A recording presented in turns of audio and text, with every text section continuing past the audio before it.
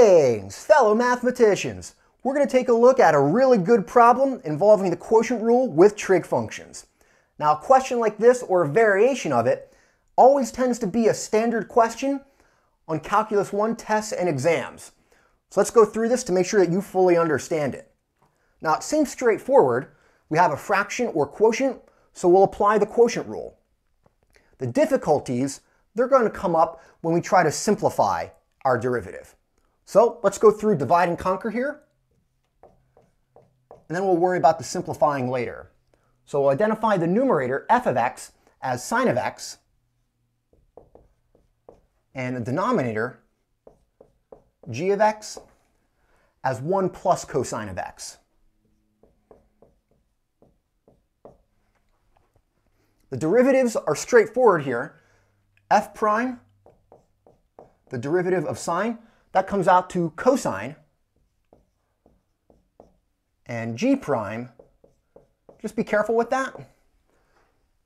1 is a constant, that differentiates to 0, and the derivative of cosine of x is negative sine of x.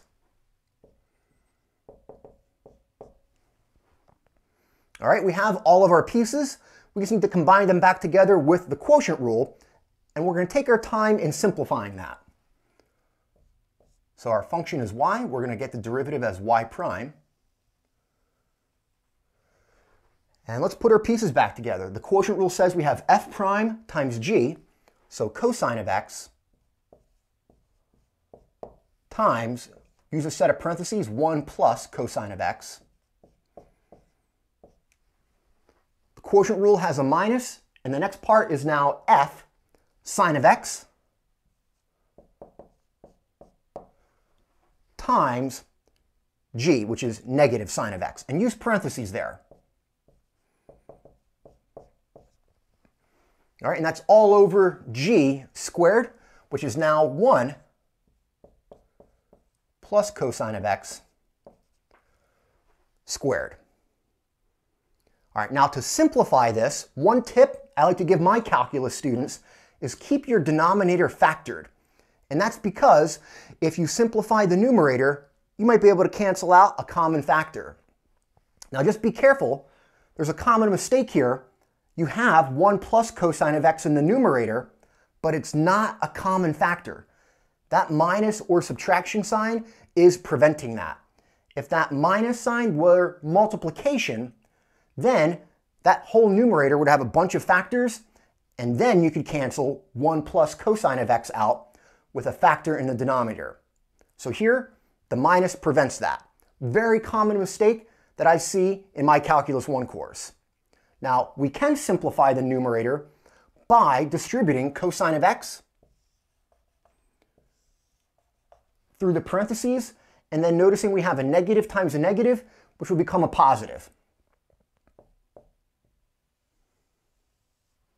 All right, we're going to take our time with this. We're going to distribute here and get cosine of x. Distribute again, and you're going to get plus cosine squared of x. The two negatives cancel to a positive, and we'll write sine of x times sine of x as sine squared of x. And again, we're going to keep our denominator factored and keep it as 1 plus cosine of x squared. And there we go. That is our derivative, but we can still simplify it further. Always be aware, as soon as you see squared trig functions, you can probably apply a Pythagorean identity. That's exactly going to be what we do here. Cosine squared of x plus sine squared of x equals 1. And we're going to be able to rewrite those last two terms as 1. So we get, in our numerator, cosine of x plus 1 divided by 1 plus cosine of x squared.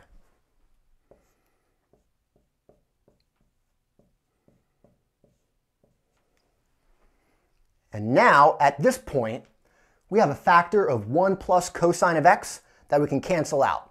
Just make sure you see that here. We can switch the order with addition And that numerator, we can rewrite it,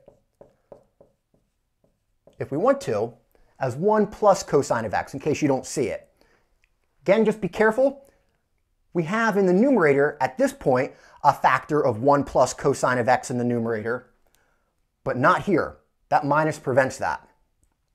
So we can simplify. I'll be a little bit sloppy. One factor cancels out in the denominator. So we have now in the numerator 1, and then 1 power less in the denominator. And we can write that denominator now as just 1 plus cosine of x. No power on the outside there other than 1. And there we go. This is a really good problem. Again, it's a standard problem on tests and exams towards the beginning of a Calculus 1 course. The difficulties, again, are not in applying the quotient rule, but here in the middle in simplifying. And us professors love to give problems like that.